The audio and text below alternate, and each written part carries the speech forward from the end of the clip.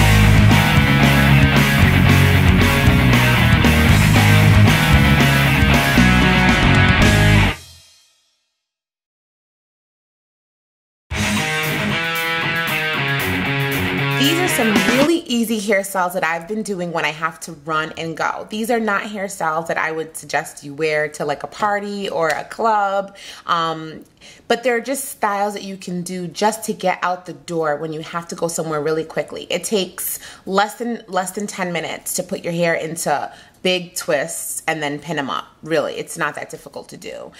So I hope you enjoyed them.